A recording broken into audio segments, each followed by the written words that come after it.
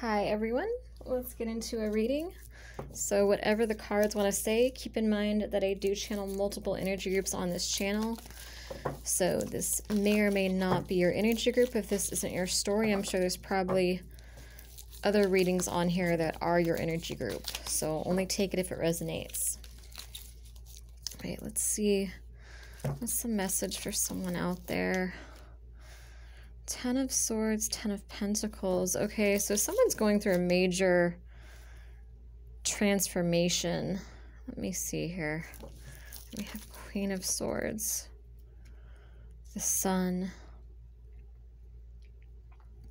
Okay, what I feel like happened here is basically I feel like things did not go the way that you expected. You are getting what you prayed for, but it's not coming in the way you expected it. So say, for example, this was a relationship. You're getting the person that you wanted. Maybe you were with someone that was abusive or toxic or someone that was just not emotionally available, and you were in that energy and you knew what you wanted. You knew exactly what you wanted in a partner, and you weren't getting that energy from that person. And now the divine just out of nowhere is bringing you true love. It's like all your manifestations are coming in all at once. This could also be money or career for somebody. This could be maybe like a job that you invested in. And it's almost like I see someone kind of had tunnel vision. They were very confident, very aware of what they wanted.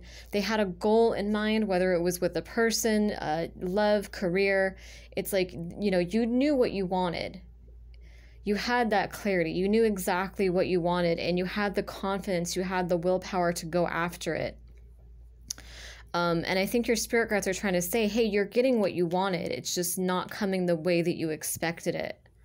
Because I feel like someone feels very discouraged here. So it could be in the form of a career where you're like, you know, I want a job that you might even be someone that manifests a lot. Maybe you have a vision board, or you just, you know, you work with the law of attraction a lot, subliminals, binaural beats, that kind of thing.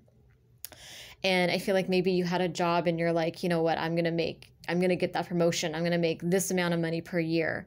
It's like you were really driven towards something. And I feel like it ended. Whether this was a job, a relationship, it's like you put all your energy into something and that situation ended. But I feel like it ended to give you what you really want, to give you what you were really asking for.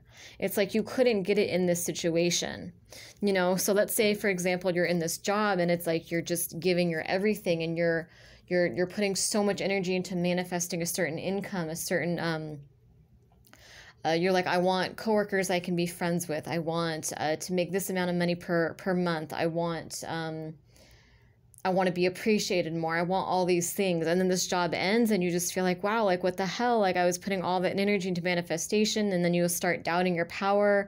You're like, why did this end? And it ended to clear that energy out. You actually are aligning with what you want, but sometimes when we align with what we want, it's like whatever is blocking us has to be let go of. It has to be cleared out. And so I feel like you almost like started doubting your manifestation abilities, because you're like, wow, I put so much energy into this job, this career path, and now, you know, now this is being taken away from me. And it's like, it's actually a blessing in disguise. It's an answer to your prayers, because your spirit guides are saying, hey, like you asked for, you know, you asked for a high-paying job, you asked to be appreciated. Okay, let's put you in this other job over here where you can have all of that.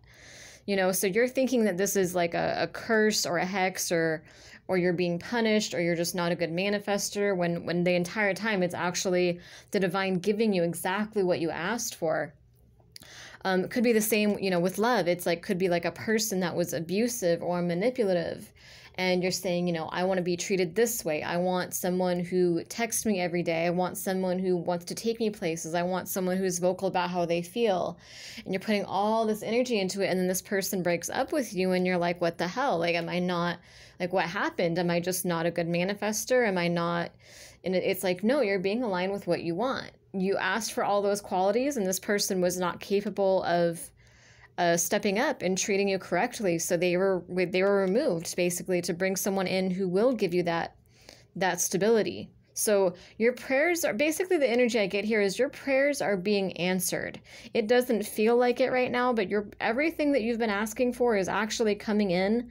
It just might not be the person you thought it was going to be. It might not be the career path or the specific job you thought it was going to be, but everything that you want, everything you're asking for, it's coming in. Because 10 of Swords is an ending, and then 10 of Pentacles, it's like you go right from one extreme to the other. It's like something ends, and then out of nowhere, it's like you have this, 10 of Pentacles is a legacy, family, stability, abundance. It's like you have everything. You're just being blessed overnight. There was a lot going on behind the scenes. So it's like these blessings are coming in very quickly for you because you put so much energy into this. So it's like all the energy you put into this other person, this other job, it didn't manifest with them, but all that energy was being used towards another job or another person, basically, whatever was manifesting behind the scenes. The thing is, though, I feel like you're not seeing it from that perspective. And so when this comes in, it's almost like you're a queen or king of swords. It's like you have the sun, the happiest card in the deck. You have warmth and light and abundance. But it's almost like you're like a little bit bitter because it didn't happen the way you thought it was going to happen. And it's almost like you don't even fully trust it. You're like, well, I got my heart ripped out by this person. How can I trust this new person? Or, I lost this old job. How can I know for sure that this new job is going to be any different? And I think, your spirit guides are just trying to show you, hey, we're giving you everything that you asked for. You're getting exactly what you asked for. Like, this is actually it feels like such a negative thing to you, but it's actually a really good thing. You've got the sun here.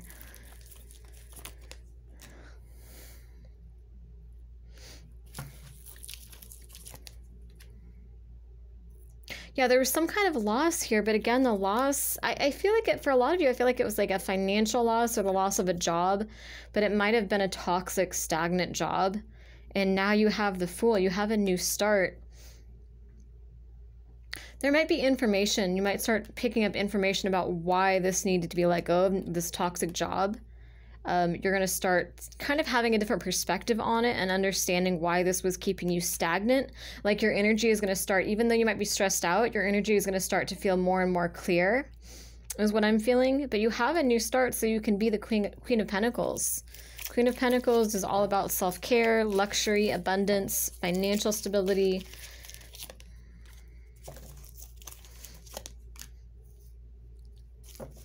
Judgment, Five of Pentacles.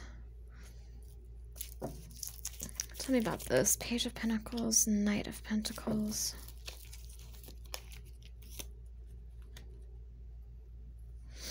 Give me a minute, guys.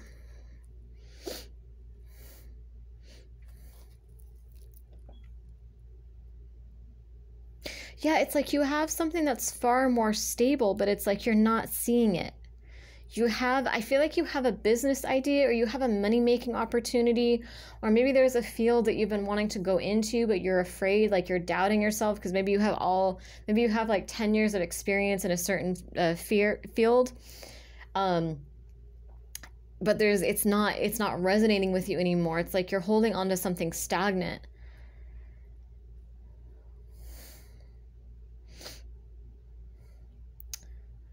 Because it feels like there's something behind the scenes that's been building. It's Knight of Pentacles is very slow moving, but it's loyal, it's stable, it's something very solid. He takes a long time to get to where he's going, but once he comes in, it's like it's something that's really solid and secure.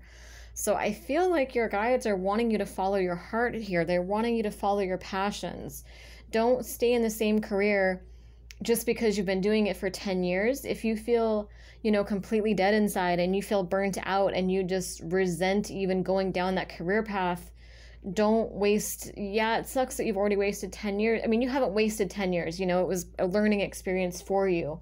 Maybe even a soul contract that you needed to fulfill. But for a lot of you, maybe that soul contract has been completed, or maybe you're just not the same person anymore. You're not resonating with that job anymore. Maybe that job is too draining, it's too demanding, it's not what you want anymore. Don't be afraid to just start over. So let's say that you spent 10 years in that field. Do you really want to spend 20 years, 15, 20 years? Do you really want to spend any more time in a job that you just are not interested in anymore. You're not passionate about it. You're not, it's draining you energetically more and more, and you can feel that. So it's saying, don't be afraid to go down a new career path, you know, take those experiences and build something new from them. Maybe you're being called to branch out and be an entrepreneur, or start your own business, or maybe even take all your knowledge. Let's say you were working under other people. Maybe you're being called to take that knowledge and start something in a similar field, but you're going to be the one running the business. You know, instead of staying in this job, it's like you're going to be taking your experiences and your knowledge and doing something new with it. And it doesn't have to be, for some of you, it is in that field. For others, it's something completely new that you're not even experienced with. And your spirit guides are saying, hey, just, you know, there's something here. There's something solid here. Just go with your intuition more. Go with where you're being divinely led. Don't be, someone might be afraid to admit defeat or admit to being wrong. Not wrong, but it's almost like someone might be afraid of disappointing their family. If their family helps them with school, or if they've been in the same career for 10 years, maybe they don't know how to tell their family, hey, I don't want to do this job anymore. It's draining me. I actually want to do something, I mean, like I want to work with animals, or I want to work with horses, or I want to do something unconventional, or I want to, I'm seeing a boat. I don't know why I'm seeing a boat. Maybe someone wants to work on a ship, and maybe you're thinking about applying for a cruise job, or maybe even Navy for someone. Could be like military or something, but it's like there's something that you're really wanting to do, and you feel spiritually called to do it. And you're being called to, you know, listen to your intuition, use discernment, but really think about what's best for you. It's your life. You know, even if your parents or someone helped you with school and you've been in this career for 10 years, you know, maybe they will be disappointed. Maybe they will be upset, but they'll get over it. They'll be okay. This is your life. You can't stay in this career that you're not happy with for other people, or because you don't want to, you know, disappoint or upset other people or deal with the conflict. It's not, and anyone that really supports you and loves you wouldn't expect you to do that anyway. Someone that really loves you and wants the best for you, they're not going to expect you to stay in a career that's making you miserable. You know, someone that truly wants the best for you is going to want you to go down the path that makes you the happiest, you know, having a rewarding job. Because I just feel like you want to do something that's more peaceful. I feel like someone's been working in it's just like a stressful environment. Maybe it's like a fast-paced environment, and you're being called to do something where maybe you're working from home, or you're working with animals, or you're just doing something where you're not having to answer to other people, or it's like you're, I feel like it's calmer. Whatever you're being led to do, I feel like it's more, even if it's a lot of responsibility, I feel like it's more rewarding for you. Like, because I keep seeing horses for somebody on here. It's like somebody who's wanting to like do something like on a ranch or working with animals, some kind of, it's like there's some kind of new experience here. Tell me more about this. So yeah, you know, don't be afraid of disappointing other people. It's, you know, it's your life. Go ahead and disappoint people if you need to. Do what's best for you. You know, you can't stay in a job for other people. That doesn't make any sense. Two of Pentacles, Seven of Swords, Four of Swords reversed. What is this?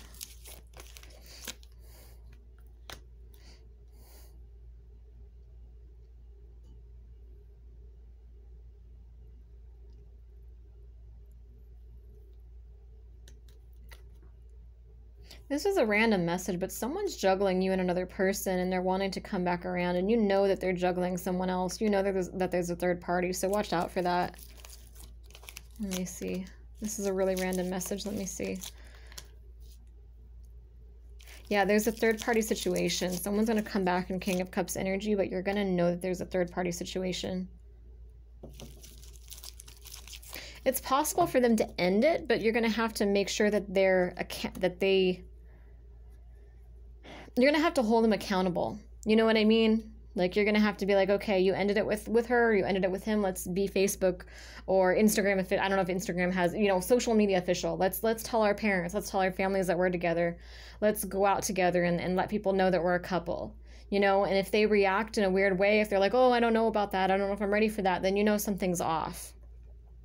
But if this person's telling you they ended it and they're really willing to prove that, like they're, you know, they have some screenshots or something to prove there's no third party anymore, like they're willing to make it public, like make sure everyone that they know knows that you guys are together, then I would say go for it. Because there is potential here for them to end that third party situation, but they only if you hold them accountable. Only if you hold them accountable. I know that's a really random message.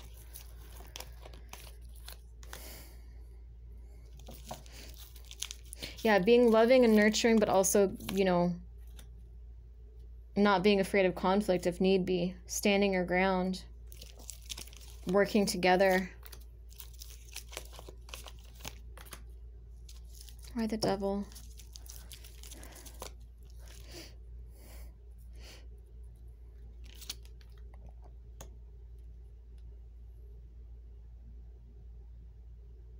Someone's been waiting for you to come back and they're tired of waiting. They're about to explode.